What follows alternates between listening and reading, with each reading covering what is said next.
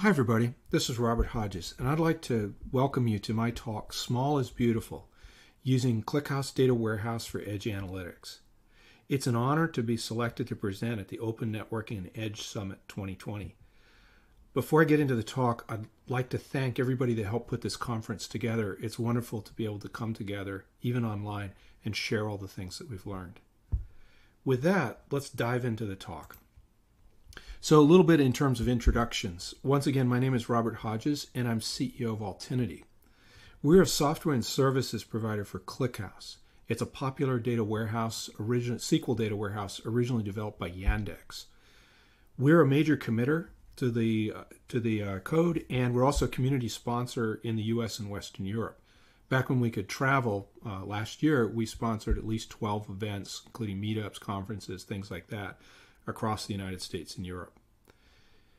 As far as my own background, I've been working on databases for over 30 years, with a few detours into things like virtualization and security.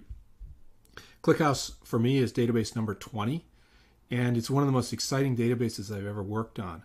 I hope that by the end of this talk, you'll understand some of the reasons for my enthusiasm. Let's start with a quick introduction to what analytic databases do. As most people on this listening to this talk understand, there are many different types of databases developed for different reasons and used in different ways. Analytic databases, in a nutshell, answer questions across large amounts of business data. And those questions are often very open-ended. For example, taking this simple example that I'm showing you here, which is a table of sensor data, including time that it's taken as well as the temperature, we can ask questions like, what's the current data across one or more sensors? Are there particular sensors out of spec or misreading? And what's the daily cycle of temperatures? So the questions could be very open-ended, something that, for example, a human analyst would be doing. They could also be questions that are being answered or asked by other applications. So, for example, an application that needs to take action based on the temperature in certain locations. ClickHouse is a database that fits into exactly this pattern. And let me tell you just a little bit about it in case you haven't heard of it. So it kind of combines the best features of databases like MySQL, which are used for transaction processing, and new analytic databases like Vertica or Snowflake. From the MySQL side, we see things like we have a single binary, just as MySQL does. We speak SQL, of course.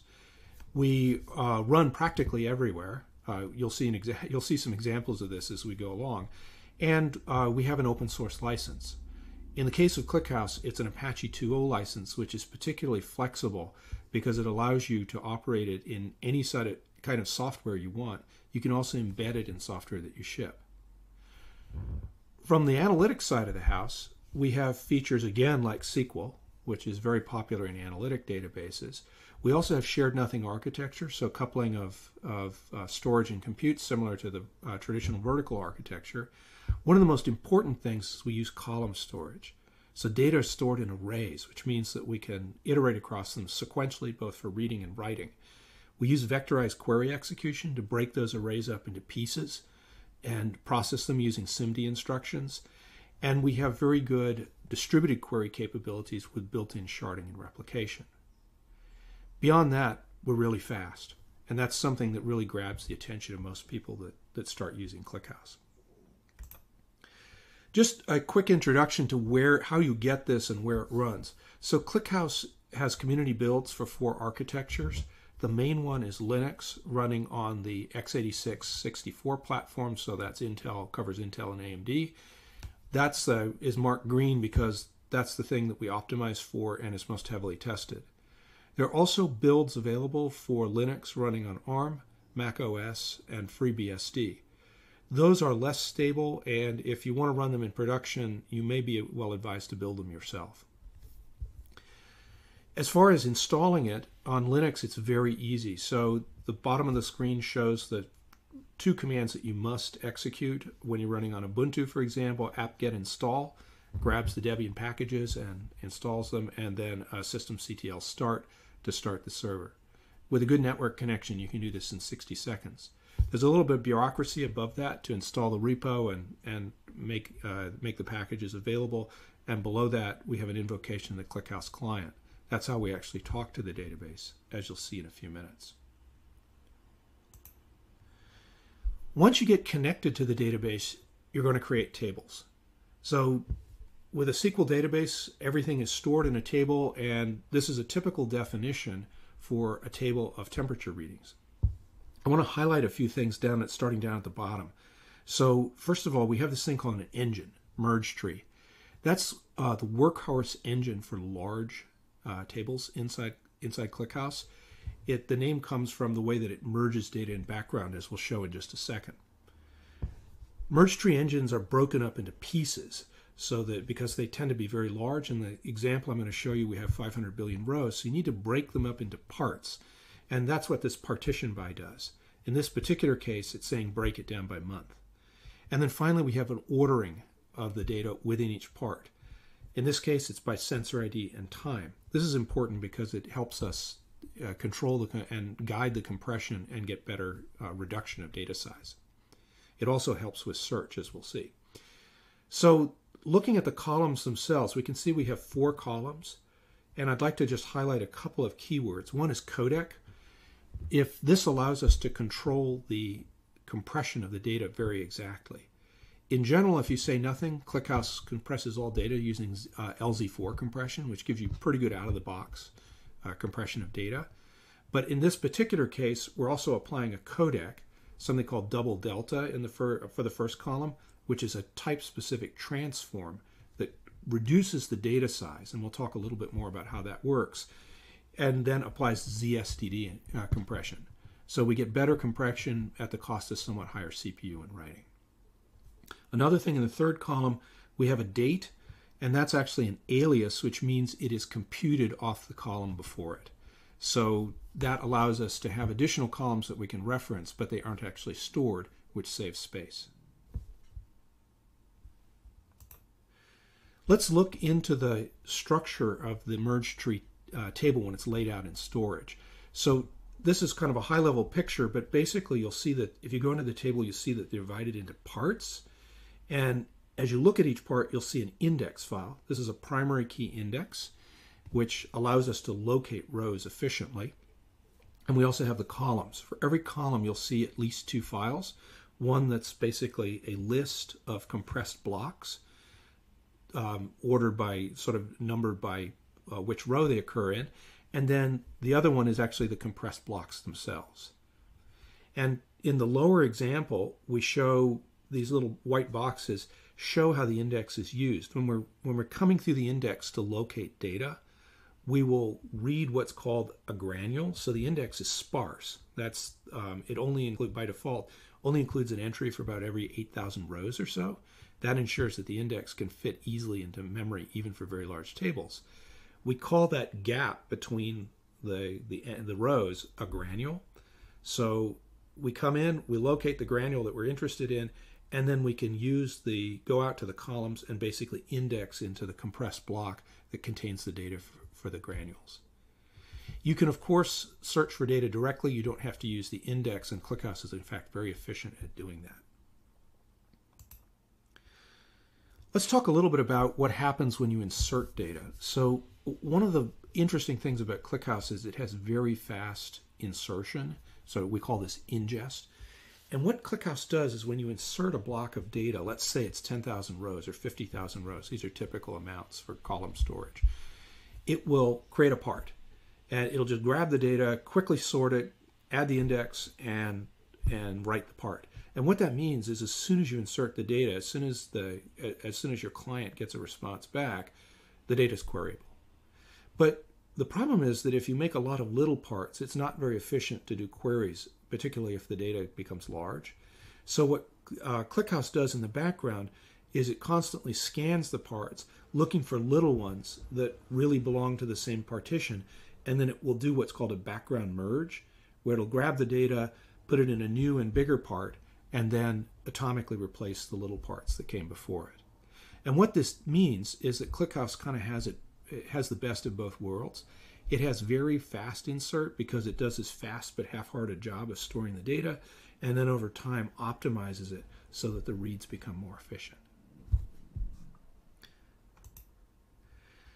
ClickHouse is also gives you a lot of control over CPUs and in fact uses them quite efficiently. Excuse me. So this is a simple example of a query that we're running, and what we're doing is using a property called max threads, which allows us to control the number of CPUs that are used. These are the CPUs that you see in a Linux command like lscpu, so they could actually be hardware threads underneath, and likely are. What we see here is we set the number of threads to 1, 2, 3, 4, and the graph over on the right shows the effect on query performance for this particular query. So what we see is with one thread, of course, it's slowest. The time goes down by about a half as we enable 2 threads, and then it decreases asymptotically thereafter. What you're seeing typically is the effect of the fact that some operations like grouping and sort tend to be serialized, and therefore adding more CPUs at that point doesn't help.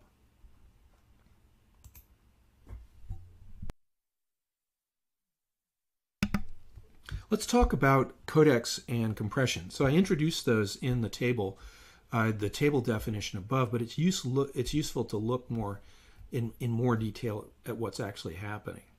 So in this graph, what we're showing is for the 3 columns that we're actually storing, we show, first of all, the uncompressed size, just as a percentage. That's obviously 100%. And then the next column shows the effect of applying a codec on it. So in the case of the sensor ID, oops, that's a typo there, sorry about that. The sensor ID is going to apply a delta-delta codec, and what that stores is the slope of the slope. So in other words, the rate of change of the rate of change of the sensor IDs as they're encountered in the column. Because we sorted by sensor ID, we basically have a monotonically increasing sequence. So what this means is there's actually going to be a very small, the slope is going to increase very gently, or in fact not at all for long stretches. So we get pretty good reduction of the data size down to 3%. We can then compress that with ZSDD. So the total data size then is well under 1%. It's almost a 1,000-fold reduction in the uncompressed size. The same sort of compression is available for time, which is a similar number with similar behavior. When we look at temperature, that one responds less well. The codec that we're using in this particular case does not reduce the data as much, and so for that reason the compression is not as great as well. So the key thing here, though, is that by reducing the amount of data, we can dramatically speed up I/O because there's just less to read from storage. There's another really important way that we reduce the data size, and that is by anticipating the kinds of questions that people are going to ask and then structuring the data appropriately to answer them. The most common and most practical use of this idea is for aggregates. So for example, if we want to ask a question about the daily minimum and maximum state of the temperature, the sort of max temperature that's recorded per device per day, and the minimum, we could of course go to the source data, but that's very expensive. What we can do, though, which improves the performance enormously, is to use a materialized view, which basically transforms this, reads off the source data, and then creates a daily table that has the aggregates already calculated. This shows an example of how this is done. The code down below creates the materialized view. And again, the reduction in data size can be dramatic. In this case, it reduces the data size that you have to scan if you want to look across all values by a factor of 300. So this gives you some of the background for why ClickHouse is particularly efficient as well as fast. And I think now what we want to do is go ahead and do a demo that shows some of these things in action. So I'd like to introduce you to my Intel NUC. Its name is Pica. And you can read the specs out of the table. It's pretty slow. So it has a Core i5 processor, 1.3 gigahertz, more or less adequate RAM and not bad storage, but this is not a quick machine by any means. Let's go escape out of this and go have a look. So what I'm going to do is connect directly to the database. So I fire up ClickHouse Client, and now I'm going to run a few queries. So let's first go look at the number of lines of code in our table. There's the query.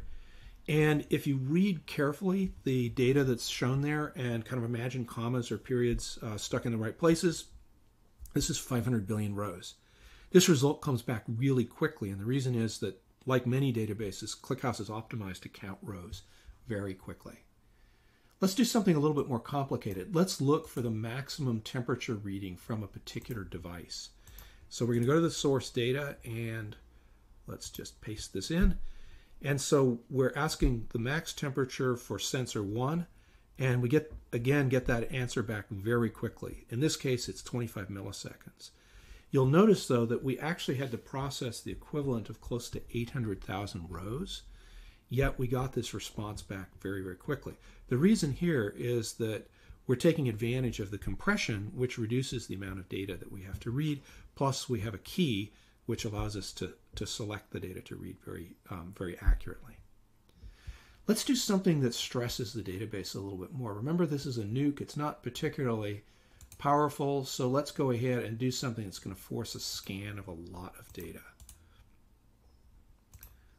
All right, so what we're looking for is basically sensors which are either abnormally high or abnormally low. So we're looking for the sensor that has the lowest temperature on a particular day and the sensor that has the highest temperature on a particular day. This is a way of looking for outliers. And you can see that it's moving along at about 80 million rows per second, but it turns out it's going to have to scan something like 125 billion rows to get the answer. So this is going to take a while. Let's just have a quick look at how ClickHouse is using the CPU. So what we're seeing here is the H-top running in another window, which shows that we're getting close to 100% utilization on each of the CPUs.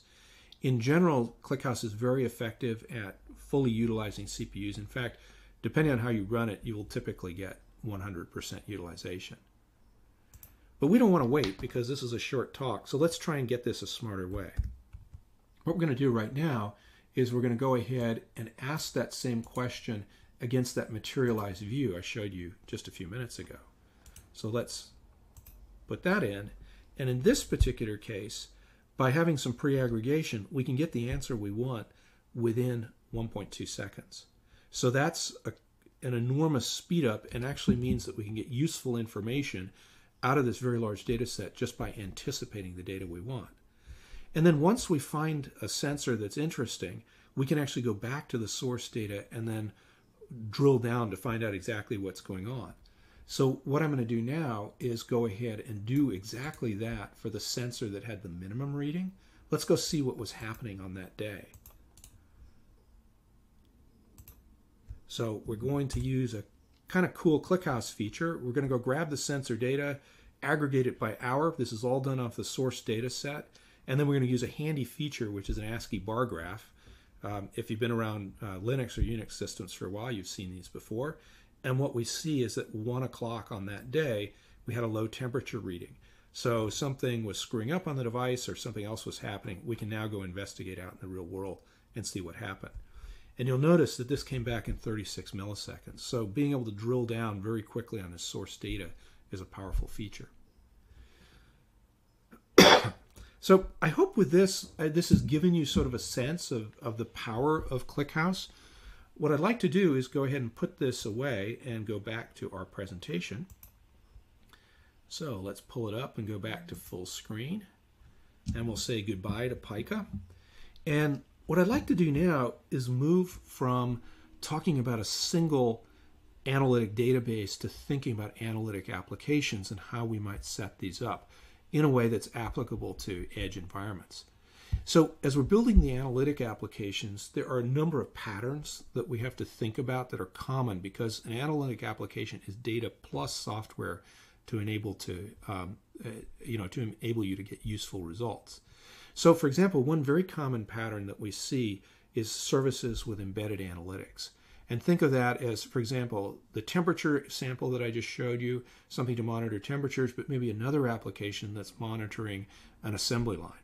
These are completely separate applications, and they'd like to have their own analytic databases. So this is something that we need to accommodate. Another thing that may happen is if we'd like faster results or we have more data, then we probably want to have some sort of horizontal scaling of the cluster. So we're going to basically have multiple databases working together, both to give us scaling and also to have copies of the data in case we lose something. And then finally, many analytic applications are actually fairly complex. They might include parts that handle ingest, machine learning, administrative settings, and visualization of data. So we need a way to think about setting those up as well. So it turns out that there is an answer for this, which is widely used in IT environments today and is now attracting increasing interest in edge environments.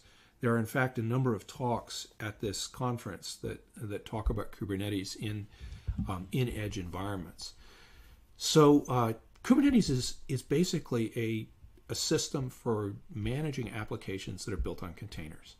So the notion is that your services, that is to say your applications, are stuck in containers. You build them, you put them in Docker, for example, whatever container system you like, and then Kubernetes will run them for you. It does this because through using an intelligent cluster manager, which knows how to distribute the Docker containers to different hosts. Kubernetes also has a notion of a life cycle for applications that includes deployment, upgrade, adding and subtracting resources, and taking them away. And finally, it has a really powerful feature which we call configuration as code.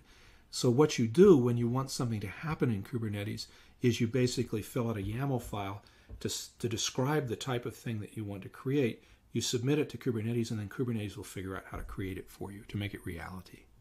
So this is very powerful and actually well suited for edge applications, which are often remote and need to have operate in a more or less automated fashion, but may have a lot of complex software packed onto them.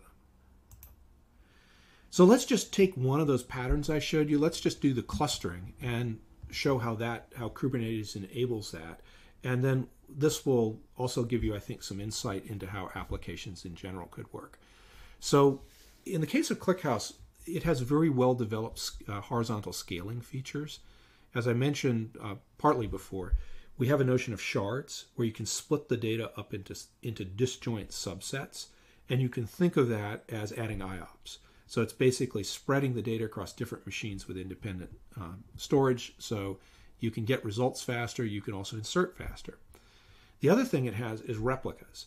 So these are helpful because if you're doing a lot of reads, and analytic applications often focus on reading as opposed to writing, the replicas help you deal with concurrency. If a lot of people are asking the same question on a shard or set a different variety of questions on a shard, having more copies is faster. It's also helpful for availability because if you lose a copy, you've still got remaining copies that you can use to restore it.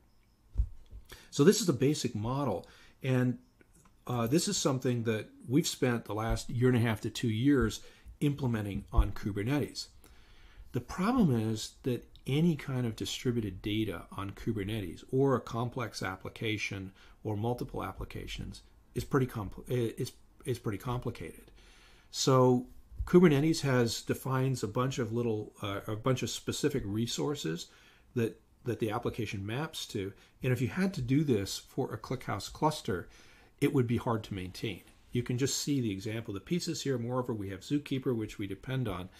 What we need is something that just basically puts this sort of batches this up into a single thing and makes and sort of abstracts away all the little parts into something that's simple to manage.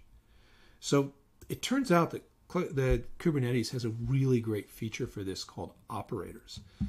So operators allow you to implement what are called custom resources in ClickHouse. That means in addition to the resources like deployments or storage, persistent storage that are already there, you can create your own. So there's a ClickHouse operator which does exactly that for ClickHouse installations. So what it does is it reduces all the settings for a ClickHouse cluster to a single resource file, which you can just feed into Kubernetes. It'll be forwarded to the ClickHouse operator. The ClickHouse operator will look at it and figure out how to make it a reality out in the Kubernetes cluster. And it not only will deploy it, but if you make an update, for example, change the number of replicas, the operator will look at that and then do the minimum changes to make that a reality. This is a very powerful, operators are a very powerful feature of Kubernetes, and in fact, they're generally available for almost all databases that run cloud natively. Let's look at the practical details of what that custom resource would look like. So here's a basic setting for a data warehouse. An example I cooked up for this demo, so it's got a name. So we'll be able to find it in Kubernetes because we might have a bunch of them if different applications need their own data warehouses. We have the detailed configuration, and the most interesting thing here is defining the shards and the replicas, which is actually fairly complicated. It's just 2 lines, number of shards, number of replicas, and then we'll figure out the rest. We'll also have a reference to this service that we depend on. This is an example of how you can actually refer between applications in Kubernetes and allows you to tie applications together in a group. And then we have templates. So for things like for networking, for the actual software version, that is to say the version of the pod that you're running, the container, and then finally storage. So I'm just showing you an example of the storage that we're using for this particular cluster, and it's called a volume claim template. And what we're basically asking for here is 100 gigs of storage, which of block storage.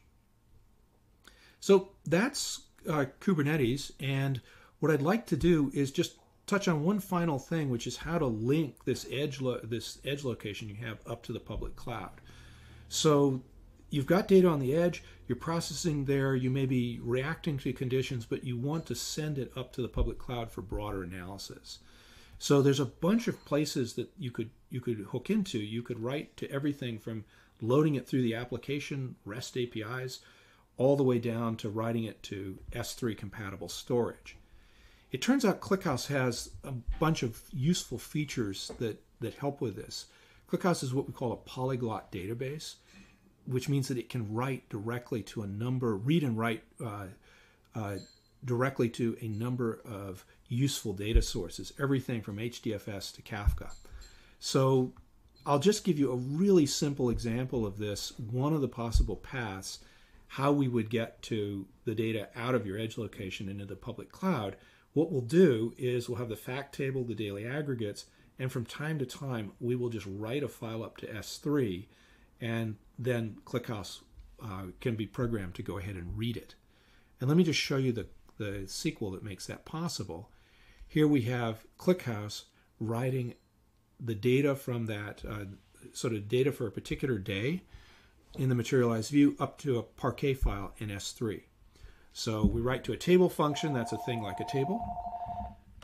You can see in blue the location of the table, things like what format we want to write, authentication, and then some information about the type, and then a query that pulls it out of the the materialized view. This looks complicated, but you have to ask the question, compared to what? In this case, sorry about that.